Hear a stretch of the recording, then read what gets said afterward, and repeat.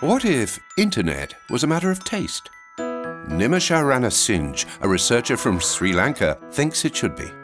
He thought it was a pity that senses like taste and smell weren't part of the digital world. That's how he came up with the digital lollipop, a revolutionary invention that simulates taste. It works through electrodes that are linked to a computer and transmit minute variations in temperature and electric current. The taste buds instantly translate those stimuli into sweet, salt, bitter, or sour sensations, the four basic tastes. It's quite an achievement, especially as we still don't know exactly how taste mechanisms work. Nimesha's digital lollipop could help us overcome a sudden urge for sugar. And with his team, he's looking at how to transmit more subtle flavors. One day, we could enjoy what the chef has just made in our favorite cooking show.